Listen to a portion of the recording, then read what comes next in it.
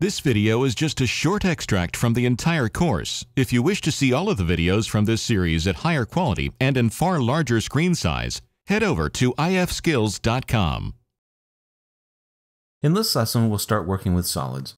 In the previous lessons, we primarily worked with surfaces or polysurfaces, but for this chapter, we'll start focusing on solids and how they can help your modeling workflow. Rhino has a large library of primitive solid shapes, and in this lesson, we'll be working primarily with those. They're available either through the menu under Solid, and you can choose from the box options, sphere, cylinder, cones, truncated cones, or pyramids, and then also some of the ellipsoids, paraboloids, tubes, and pipes. Or they're also available here on the toolbar under this menu. And we'll just tear this menu off so that we can refer to it while we're in this chapter. The first item we'll look at is the box command. And this is very similar to drawing a rectangle, except now you have a third dimension to enter in data or to drag the surface up to create the box that you want. So we'll just click on this, and it's asking for the first corner of the base. We'll just type a 0 to place this at 0, 0 coordinates of our working world. And then I can either type a number to enter in a desired length and width, or I can just drag the box to visually create a shape. I'll just drag this out and click, and now you can see the command line is asking me for the height. So again, I can either type in a number, or I can just visually drag this up and down to create a shape that I want. Let's go ahead and shade the perspective window by holding down Control-Alt and hitting S. And that's the same as clicking on Shaded in the viewport menu. Let's go ahead and create another box. This time we'll do it by typing coordinates. So I'll click once to activate the command. First corner of the base, I'm just going to drag out here and click somewhere in space. For the other corner, I'm going to type 10. And then the width, I'll type 60. And then for the height, I'll type 5. And that'll be 5 millimeters tall. So you can see it works very similar to the rectangle curve command that we've used previously, except we have the height coordinate to add in there. Let's go ahead and just delete those. And now let's try drawing a cylinder. So I'll click on the cylinder command, and you can see the command line is now asking us to pick the base of the cylinder. This is going to be the center of the circle that describes the ends of the cylinder. Again, I'll type a 0 for that. And we can just drag that, or we can type a number. Let's make this 10. I'll type a 10. And now for the height, again, I can just drag, or I can type a number. I'll just drag this up, and we'll click. I'd like to create another cylinder on top of this cylinder. I'll just click on the cylinder command. And for the base of the cylinder, if you make sure your center snap is on, just kind of float the cursor around the edge of the cylinder, and you can see it immediately snaps to the center. When you see the word center, just click. That's now put the base right on top of that cylinder.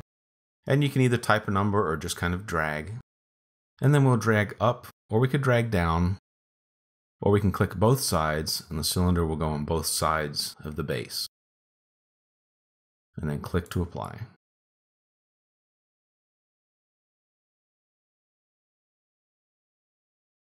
Let's go ahead and delete those. Spheres are also very simple. Just click the center of the sphere. You can pick anywhere in the scene, or again, I'm just going to type a 0. And then it's a matter of either typing a number or just dragging out to create your sphere. You can hold down the Shift key, and that'll allow you to constrain the UV curves to 90-degree angles. And then just click when you're happy with the size of what you've created. Again, you can also snap to an endpoint to create another sphere. And so on. Ellipsoids are similar to spheres. Type a 0 to place the center. And then you're just going to drag out or type a number to place one of the sides. Click again for the other edge. Then you have the option of adding a third click to apply the third axis. So you can make your ellipsoid as tall as you want or as thin as you want, depending on what look you're going for. So that's the ellipsoid. Let's delete that. There's a lot more in here. We won't be going through every single one, but please feel free to dive into these, have a look at them, Let's look at a few of the different ones. The first one is this truncated cone. So for the base of the truncated cone, again, I'm going to type a 0, and then we just drag or type in a number, and that'll be the actual base of the cone. Then we can drag up for the height of the cone, or again, we can type a number. Once we have that height, then we need to put in the next diameter of the truncated cone.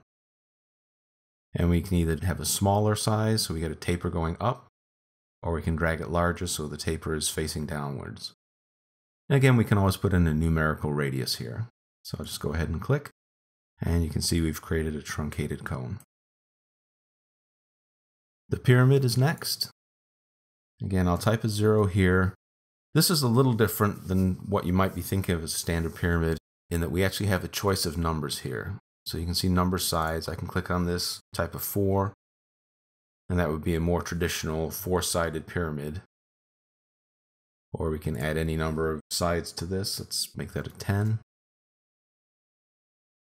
And then we'll just drag that up so you can see we've created a 10-sided pyramid. The tube is very similar to the cylinder.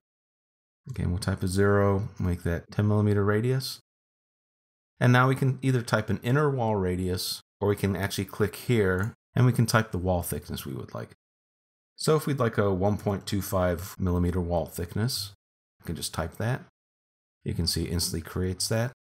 And again, we can either drag for the height, or I'm going to type 10 to make that a 10 millimeter tall tube.